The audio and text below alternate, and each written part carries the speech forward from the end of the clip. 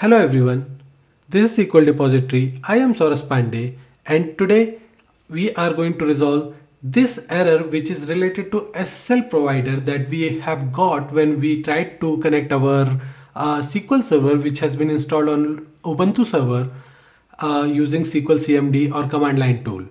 So I'll write the command again, which is Sqlcmd. The server name is localhost. The user is SD, hit enter. The password, you have got this error, but if you use -C, it will tell the SQL Server to trust the server certificate. Okay, so it is equivalent to test server certificate equal to yes when you use it in the application connection string. So this is something similar to that. You have this parameter in Sqlcmd which you can use and you should not get this error again. So I will give the password this time and you can see that I am already connected. So if I'll execute few of the commands here, I'll say select start from sys.databases and then go. You can see you have got the output. It is a little messy, but don't worry about it. It's just too much of data as it will return too many columns.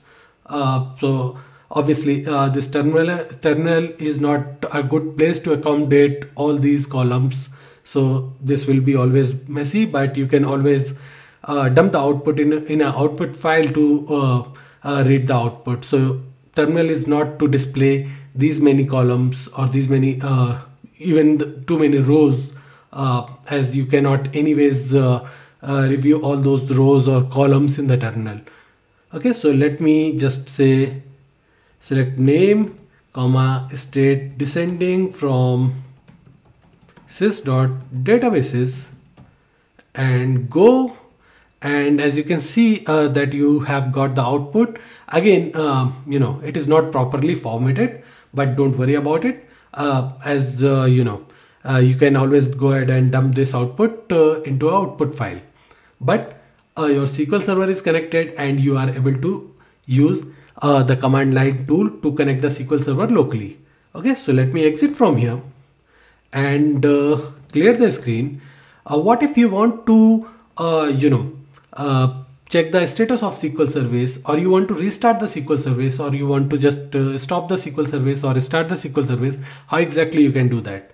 So for this the command is sudo, as it is higher privileged operation, so you will have to use sudo in Linux, and then systemctl, it's the utility, and the status, and the service name is SQL Server, hit enter, provide the password, and here you can see the status of the service is active and running. Okay, if you want to stop the service, just change this status to stop and it will go ahead and stop the service for you. Now if you will check the status again, you can see here it is not running anymore. And let me actually clear the screen again, and if I want to start the service, I will say sudo systemctl start SQL-server, and now if I'll check the status again, you can see the service is up and running again. So this is what I wanted to cover in this video, but in Linux you don't have any UI for SQL Server Configuration Manager, right? So to tweak any settings or to configure SQL Server, you have to use this command line tool, which is mssql-conf, that we have already used once while we were doing the SQL Server installation, right? So here we have used that, but we can use this binary for many other things to configure the SQL Server, which I am going to cover in my next video.